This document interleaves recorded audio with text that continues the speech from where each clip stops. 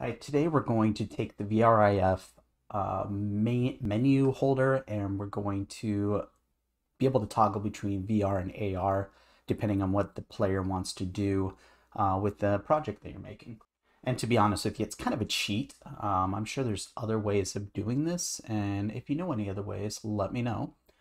We are using an XR rig that I already have set up for AR. I will put a link in the description below for my tutorial on how to set up AR, the pass-through in Unity using VRIF. It's a little bit of a process, but it doesn't take very long. So if you haven't already set that up, go back to that video and come back to this. So as you see, I've got things kind of already set up a little bit on this. And I'm going to kind of show you how I go through and I make this work. Basically, this is the menu screen, the menu holder, the debug menu under VRF, and then under load scene buttons. And I've just kind of moved things around, created my own buttons. And I've got a few different options here. And actually, I'm going to get rid of this one. I'm going to turn the AR one on. And we'll get rid of the low poly, or we'll turn the low poly button on right now because we're in the low poly mode. This is just a little room that I created to be able to kind of, I don't know, experience this, for people to be able to kind of experience this project. So under the AR button, what we're going to do is we're going to take, it's actually really simple. And let me explain what I'm going to do real quick, and then I'll show you. That way, if you want to just go and start doing this instead of watching the rest of this tutorial, you could probably figure this out.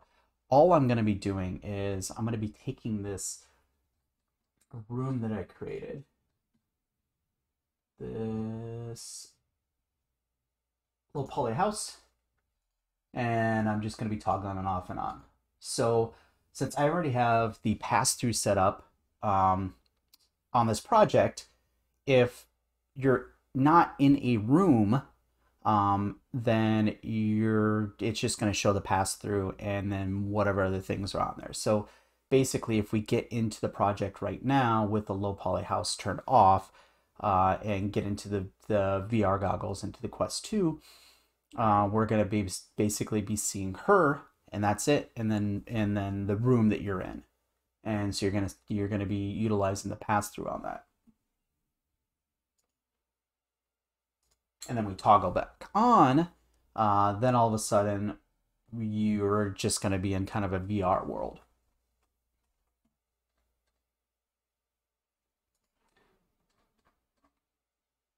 All right, so the things I'm going to want to do here is basically take this low poly house, go to set active off. And then when we push this button also, since we're going to be in AR mode, we don't need the AR button on right now. It's just going to be taking up some extra space in our menu. I am right now. So one of the ideas I was going to have is to have like 3 different options. So they could do AR, they could do a low poly, which would help if their Quest 2 is just struggling a little bit with the processing power. And then I'm probably going to have an actual like a little bit more HD type of room that you could play in, which will probably be more useful on a PC versus on the actual Quest 2. We don't need this AR objects button right now, so we'll get rid of that. But the other thing we do want to do is we're going to turn on this low poly button. So when we hit the AR button, the house will go away, which will make it so the pass-through is being utilized. We will get rid of the AR button on this pad here, and then the low poly button will show up, which is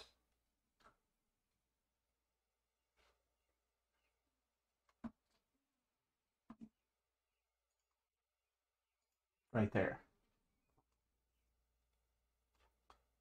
So now when we hit the low poly button, we want to take the low poly house and we want to bool it active.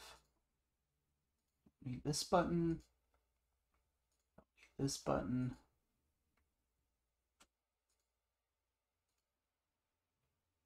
And then, let's see. Yeah, so when we hit the low poly button, the AR button will appear, the low poly button will disappear, the house will reappear, so we'll be in a low poly environment. And actually, just to not be so confusing, we're just going to change this to, just for right now, we're just going to change it to say VR. So we have AR and VR. This is the other thing I'm going to do real quick, is since we don't want to muck up this, since we don't want this menu to be too busy, what we'll do is let's copy the position of the AR button, and we're going to paste the position here. So that way that both the AR and the VR button will be in the same spot, won't be taking up any extra space on the menu. And that's actually all we're going to do on that. We should have it set up, so we're going to test this out. I'm going to build the project to my Quest 2.